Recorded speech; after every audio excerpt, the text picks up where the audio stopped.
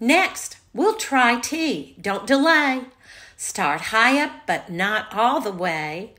Then down you drop. Put a small line across for terrific tip-top days.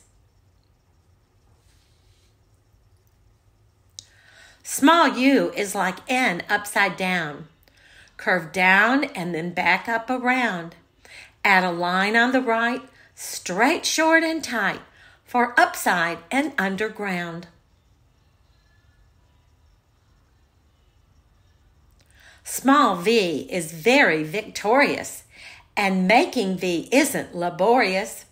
Two short lines slant out, from the bottom they spout, like two arms raised to say, I'm glorious. Small W is two V's put together, for why, what, where, and whether.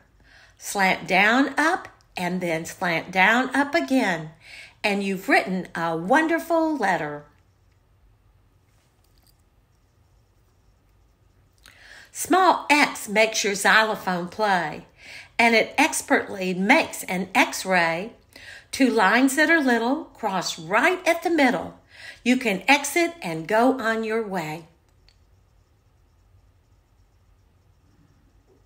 We're nearing the end with small y, for yes, yarn and years that fly by. A short line slants down, another slants underground, and they meet at a point to say hi.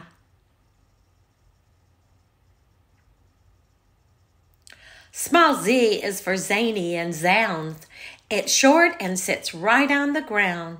Straight out, slant down, then go straight out again, and you'll zigzag and zip all around.